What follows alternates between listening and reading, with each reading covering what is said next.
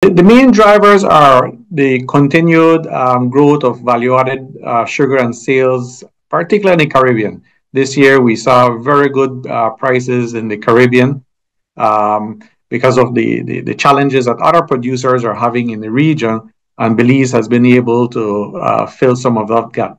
Also, prices in Europe increased significantly because of shortage in that market. And we also saw improved prices in the US. Although we only have a quota to the US, that price was also one of the highest that we've seen. So the global improvement in sugar prices, the good value for the direct consumption sugars that we're producing, the port savings that we are also seeing due to lower freight costs, all these factors contributed to the record price we saw this past year. I don't think so. I think certainly we've seen excellent sugar prices this past year.